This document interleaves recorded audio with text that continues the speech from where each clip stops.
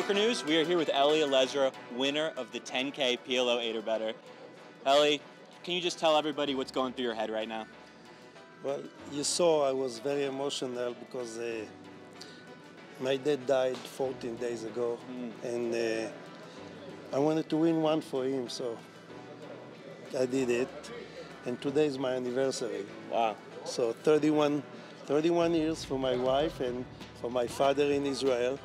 He died, and I'm so happy I can show them this Hall of Famers still gathered. For sure, for sure. So this is bracelet number 5 for you. What does it mean getting that 5th one?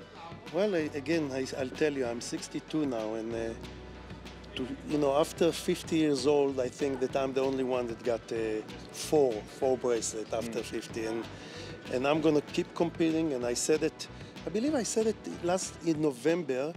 I told PokerNews, or it was a World Series of Poker, I told them I'm going to win. The next year, I'm going to win another one. I said it in stud, but I miss it. It wasn't stud. It was Omaha, which is another version that I love. Yeah.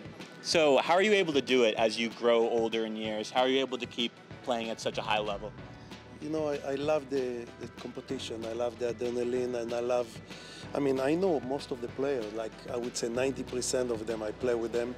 I play 5-6 days a week cash game, and I just keep competing, and I'll keep bringing them home, you know?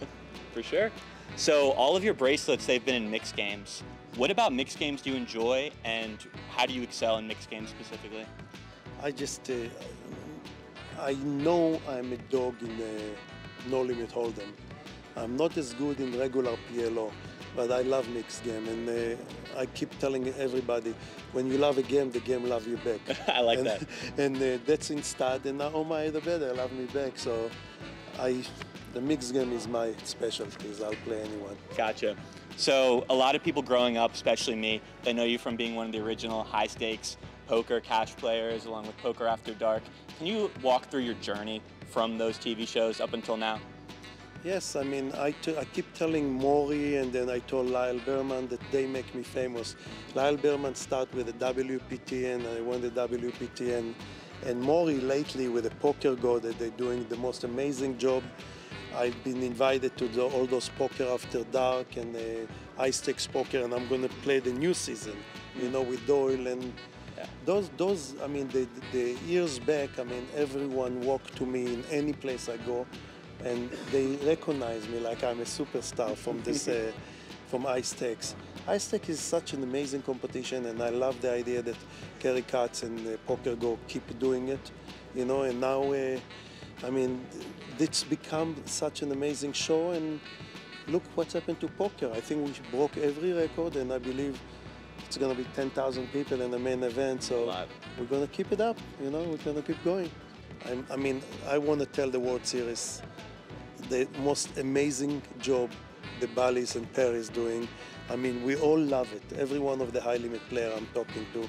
So in a year to come, I'm sure we're going to break more records, and I hope one day my picture will be in one of those things too. I hope so too. So you've done a lot in your career, you know, you're already in the Hall of Fame. Where would you say this win ranks all time for you? Well, I'm just showing them that I belong there. And it's definitely right, I would say, on top of my 10 accomplishment, you know.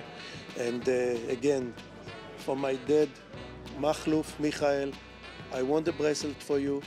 And for my wife, that's happy anniversary. We're here. That's what we did. #1.